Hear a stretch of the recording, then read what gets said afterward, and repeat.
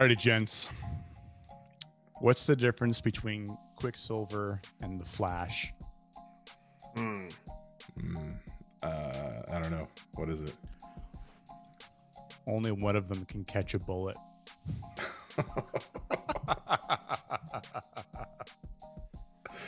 Nice. All right. Oh man. Apropos. I like it. Oh man. Hence the actor swap. Very timely. Or the recast as The recast. The recast. Yeah. Love it. Oh my gosh. Well, guys, we're trying to make these jokes worse every week. I don't know if you've found that. It entertains sure they us. have. And give it a like if it sucked. Yeah. Click the That's how subscribe we know it was button bad. and turn on notifications for more bad jokes. Hello. Welcome back to the show that just keeps on giving, the Real Heroes show. In today's episode, myself, Kevin, and Nick are going to talk about our theories for the next episode of WandaVision, which is going to be episode 6, based off of some of the things that we learned in episode 5. So we're going to each share one theory, like we tend to do in these videos, and then we're going to discuss it. So Nick, I'm going to let you lead this one off. I think you had some stuff about Monica Rambeau that you wanted to talk about. Yeah, just piggyback off of my theory from last week about who she's ultimately becoming in the MCU. We got the Easter egg from her mother being Photon. So when she was getting scanned and with her blood and the MRI in the beginning of this episode, it's just a bright light. And they're, oh, we need to run more tests, and she's like, I don't think so, I'm out. It's very apparent because I think Darcy was even like, hey, it's blank, and it's like, yes it is, and that means something, that she is inheriting superpowers to become, I don't know if she's going to go after her, they'll use her mother's name or Photon as her powered name, I guess, or if she's going to become Captain Marvel 2. Oh, we're using our made-up names? I'm Spider-Man, yes. Then. Yeah, Doctor Strange. I think here's what's going to happen. I think based on her little shade that she threw at Captain Marvel when Darcy, Agent Wu, and Monica were on the table, and I like the fact that Monica's like, Wanda would have 1v1'd her if he hadn't called in the blitz, like a little bitch. Yeah. And then Agent was like, well, I don't know. I think Captain Marvel almost had her. And then like they kind of hint, or Darcy says, what didn't Captain Marvel get her abilities from? Was it the same stone, wasn't it? Yeah, the same stone. The Tesseract. Right. So Yeah.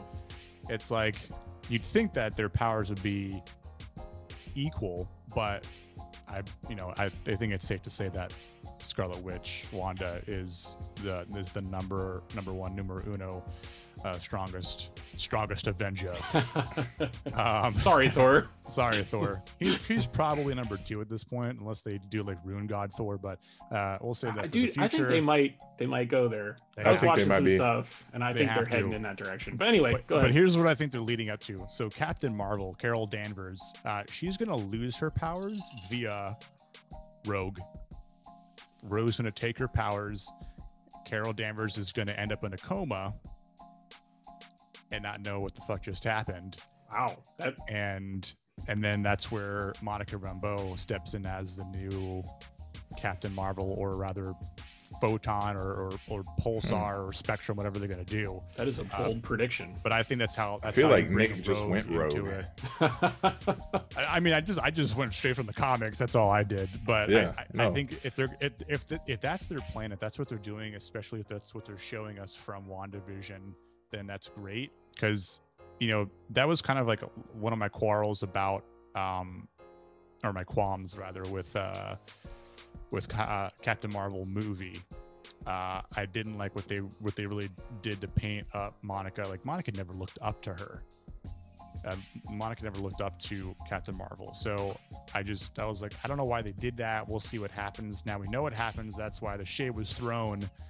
So I'm kind of wondering what's going to happen. I wonder if they'll actually end up fighting too in Captain Marvel too. But great point, because who does look up to Captain Marvel is Miss Marvel. Yep. And Miss Marvel is also going to be in Captain Marvel 2. Yep. And I think she's going to be real conflicted when Monica and Carol are button heads. Yep. Yeah. Man, I'm excited for that movie. And if that's like a secret invasion ties into that too. Oh, dude, after this last episode, I'm excited for every single thing coming down. Boy, coming down from the MCU in every way, shape, and form. It's all building into something that is way bigger than the Infinity Gauntlet. Like it's Secret Wars. It's gonna happen. They have to do it. Yeah, there's a lot that they could do and sort of fix, because I think a lot of problems that people have is like things aren't like the continuity is all sort of a little bit of a mess because of the studios that own the rights. Like I don't necessarily think it's Feige's fault for choosing certain directions, but because it's like, hey, you have to do with what you got. And it's like they didn't have access to the Fantastic Four, every single mutant out there, other big names like Silver Surfer and stuff like that. So you couldn't do a lot of the things. It's like why the Avengers had many other characters that were involved, but you couldn't include them. So it's like, here's what we got to do. This is where we're going now. But hey, look, we just included Evan Peters as Quicksilver, as Pietro. So like floodgates are open. We're starting to do this, and it means a lot for the sake of what's coming for us. And that's exciting, because like we could get every single character we actually wanted in this like cohesive structure with the MCU that we knew it. Yeah. So. Well, the other thing that people forget is that it's really, really difficult to bring 80 years worth of stories to the screen in just a few years. Yeah. So it's like you can't. I mean, this is something where you had an issue a month, every month, sometimes multiples, because they went in different directions. They had spin-offs, they had crossovers, all this kind of stuff.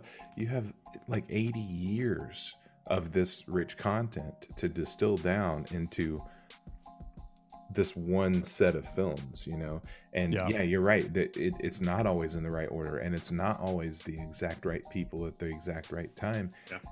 But it was honestly probably the best they could have done given what they had to work with, which was a shit ton of stuff. Yeah, absolutely. And I think it's as someone who collected a lot of comics over my lifetime, I mean, it's insane. Oh yeah, absolutely. How much content is out there. So they pick and choose, and again, not everyone is going to like what they pick to put on the big screen or TV screen. Yeah. But I mean, I like what they're doing right now with WandaVision. So for that much, I'm happy. And but yeah, I think Monica, like, she's gonna be a big part of the MCU moving forward. So I think she's going to be an ally of Wanda's. I think I don't think a team up or some like kind of connection. Help. She helped deliver her babies, man. Like that's something there, There's something there, and she talked inside. her off the ledge too in this last episode. Yes. So. Yeah. So she obviously has some respect for her, and like Monica said, you've been inside my head. You knew how it was the whole fucking time. Yep. And you could have got rid of me at any moment, but you didn't. So, Kevin, to your point, before we close up on that, the whole thing about comics every week or comics every month, the MCU from Iron Man to Endgame was what, 23 movies? I think they said something like that. Yeah. So on average, 2 to 2.5 hours per movie. You're looking at probably roughly about 50 hours worth of content. This year alone, with live action Disney Plus shows, you're getting about 30 hours worth of content, because there's 5 of them, and each one is based off of a 6-hour structure. Yeah. So they're going to start leaning into that model, I think, a lot more. And I think you're going to see Marvel Studios operate a whole lot more like a comic book studio mixed with a movie studio, if that makes sense. Yeah, for less sure. like a movie studio that's adapting stuff into 2-hour movies if they can. Yeah, and you can see that tendency, even just with certain smaller creative decisions, like them arguing through the credits of this last one. That's a real comic book thing to do. It is. It's a real Deadpool-y kind of thing. Get weird. Yeah, absolutely. Absolutely. Great. Kevin, what is your theory, sir? All right, so I got a big theory that I really hope is accurate. dirty man, you. So here's what I think. We have heard the term CMBR several times now. The cosmic background radiation, the residual energy that was, or radiation that was left over from the Big Bang, right? This is something that permeates the entire universe, and there should be traces of it everywhere, right? Because Big Bang happens, boom, everything goes out. There should be background radiation all over the place. They have made a point to mention it, not just like in passing, but actually to talk about it multiple times, in so much as to say that the hex or the bubble that they're inside of is kind of being generated by cosmic background radiation, right?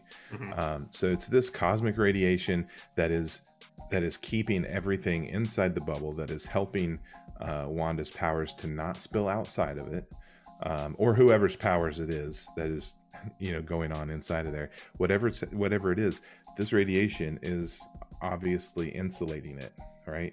Not only from outside in, but from inside out. It is also allowing, I think, Wanda's powers to develop a little bit, and maybe even to be amplified, because like they mentioned in this episode, the Kevlar vest that Monica wore into the hex got changed into those funky 70s pants, and she wore them back out. It wasn't something that she got from in there from a thrift store or something like that. And it wasn't something that just got conjured. It is a physical thing that got changed, right? So this background radiation, I think, also got amplified when Wanda got pissed off, because you see it right when she goes back into the bubble and she does something to it, and it starts to turn red, right? And it's starting to look more and more angry, maybe even hellscape kind of thing.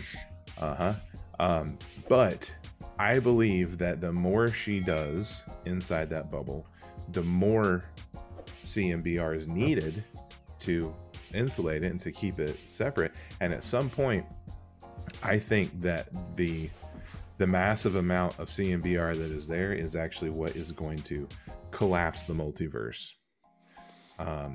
So we're already hearing things about Spider-Man, right? We know that there are characters in this Sony version of Spider-Man that were in some of the other versions of Spider-Man. There's even I guess rumors, I don't know if it's been confirmed or whatever, that Willem Dafoe was spotted on set recently. I hope they're true. God, I hope they're true. I do too. I love him. And then in this week's episode, we get Quicksilver from the X-Men movies. Right? He knows her. This is not a what the hell am I doing here type of thing. This to me feels like two universes clashing, like crashing together. So in the universe where Quicksilver, Evan Peters, is that his name? In his universe, he wasn't made out of a test tube. His father was Magneto, right? So even though we don't hear Wanda mentioned in those X-Men movies, the fact that they are twins and the fact that he's acknowledging her as his sister means that in that universe, Magneto is also her father. So if you also pair that, there's a lot of so's and ifs here, but if you also pair that with what Elizabeth Olsen said about some big cameo that was on the level of Luke Skywalker happening this season, there's only a few people that I could think of that would be that big. Right. I think this is where we see Magneto. I think this is how we get Magneto. This is my heart right now. Yeah, hey, Kevin. It's definitely one of the the England Sirs. It's either Sir Ian McKellen or Sir Patrick Stewart. One or the other, right? One of the two, yeah. But it would stand to reason that since Magneto is important to the twins in that universe, that we would get to see him. We may get to see both. One rarely appears without the other one anyway. So we may get to see both of them. But regardless, I think this is where the X-Men come in, the mutants come in. Fuck, Deadpool may come in. For sure. The same, I mean, he has to come in at some point. That's been confirmed. But he lives in that same universe, right? He's showing up before his movie. I think he has to. Absolutely. He's a cameo, and then somewhere. Yeah, for sure. Right. But we see the characters from Days of Future Past in Deadpool 2, just for a second, but we see them there, right? And Quicksilver is one of those guys. He is. Yep. So Quicksilver is in Deadpool's universe, so you know what I'm saying? Like, this is, I think this is how we get all of that shit pulled over into this universe, and it spills over into Spider-Man. Well, I don't think it stops there, though, right? Like, we're getting Charlie Cox in Spider-Man 3, so it's even just every single outside source that Disney didn't even have access to, that now they do, that, hey, we're throwing this together because we have to. Yeah, absolutely. But I mean, like, Charlie Cox and the entire Netflix universe, really kind of always background was happening in the MCU anyway. They referenced things that happened. They referenced New York a couple of times, all that kind of stuff. It was kind of inevitable. Sure. I absolutely love the fact that they're keeping Charlie as Daredevil. That's fantastic. But the other thing is, and this is kind of just an offshoot of the theory, and it has to do with part of what we touched on in the last video too. But when Monica says in this episode, I know a brilliant aerospace engineer that can probably help with that. So obviously our heads go towards Reed Richards, right? But when she starts to text, if you look on the board behind her, there is a 4 drawn on the whiteboard. Is there really? Yes. Shit. There's a fucking 4 in the lower right hand corner of the whiteboard. Easter egg.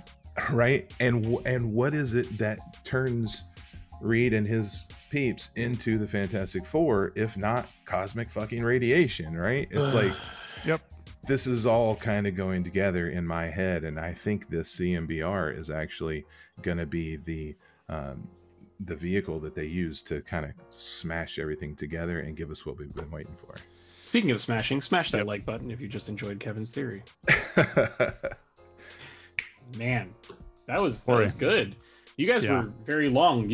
Everybody here gets a bonus long episode because we're like almost at our time and we're only 2/3 of the way through. But I'm going to try my best to be as coherent as possible about this one because it's been running through my brain and it's been hard to keep it on track. So we find out in this episode that Scarlet Witch infiltrates S.W.O.R.D.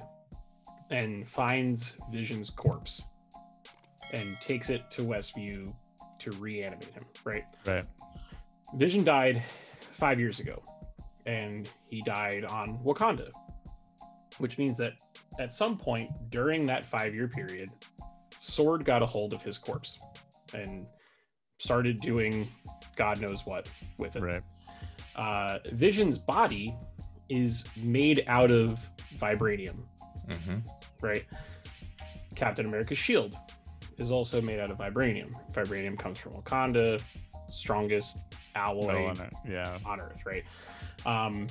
So the guy that made Captain America's shield back in the day in the comics had success with it, and he tried to forge vibranium with steel. And when he did that, he created adamantium. S.W.O.R.D., which right now is the Sentient Weapon Observation and Response Division, used to have the word creation in its title. Yep. S.W.O.R.D. started the Weapon X program, and it's going to be the introduction to Wolverine into the Marvel Cinematic Universe, and that is my theory. Discuss. Okay.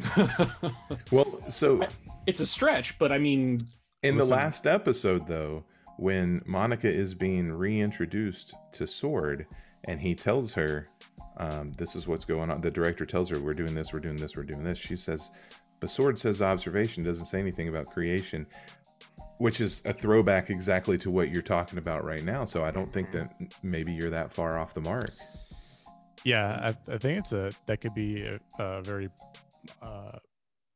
probable way of doing it, and including Wolverine, you know, like, and again, I don't think it's going to be the same as it was in the comics, right. And which is fine, you know, as somebody who has Wolverine permanently tattooed on their leg. Like, I understand if, and like from this point, you know, the complete origin story might not mimic the comic books, but at the same time, as long as you do the character justice in my book, I'll be happy with it. Of course, whenever they do that, I'm probably going to be one of the most super critical people on the planet about that. So we'll see, but I think that's a very, like, it's like, you know, a very possible way of doing it, which, yeah, I will submit my resume to Marvel Studios after this. You know, Dark Horse theory here just occurred to me. Bonus theory, here we go. Yeah, we haven't thought about this yet, I don't think, but what if all of this was actually already planned by Sword, and this was all an experiment on Wanda from the get-go, because they're aware of certain things and they wanted to get more powerful mutants out of her, you know? So this could be, it could have been more like Mephisto made a deal with Sword or something like that, rather than Director Hayward, maybe. Yeah, because we keep thinking that maybe he's dark, so, you know, maybe he's aware that mutants can exist because they have some sense of these other parallel universes, and they're actually trying to make it happen. Yeah, I mean, I think regardless, Mephisto is still behind all this, right? Like, I think it's almost safe to say, as well as another theory, Agnes is Agatha. She killed the dog to try and accelerate the kids, right? She brought them from babies to 5 to 10 because she was there. Mm-hmm. And also Wanda references it, and she's like, oh, she didn't care. So, yeah, because she fucking was a part of it, you know. Yeah. Like, Ralph is Mephisto. Like, I think that's still a safe bet or a theory to make, but what sort of pact, we don't know yet. With who, we don't know yet. So again, we got questions answered. We got more questions and mysteries that we don't have answered, but hopefully we will in these next 4 episodes. But I think Mephisto is definitely still behind us. We're led to believe that it's all Wanda. I don't think it is. No, I don't think it is. Right, like when Norm's like, she's in my head. He never specified who. No, right? And Vision even says, who?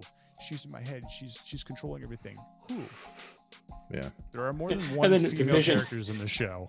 Vision was Vision's like hey, shut the fuck up. Yeah. You're annoying me. How do I turn it off? How do I turn it off? Hey, I just realized something. Both Mephisto and Ralph have a PHF sound in them.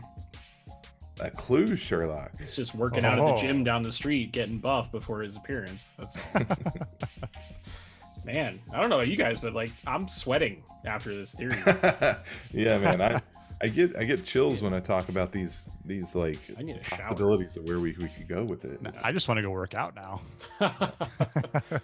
True. It's cool though, because we've got all these theories and there's all these things that could be happening, and they don't have to wrap that all up in these 4 episodes. That's the beauty of the Marvel universe, is that it's an ongoing property. We've got Marvel shows and movies that are literally coming out almost every single week of the year this year, and that's not going to stop anytime soon. I kind of feel like they're just it's a train that just is going to keep going forever. Yeah, as long as we're around, for sure. And it's exciting.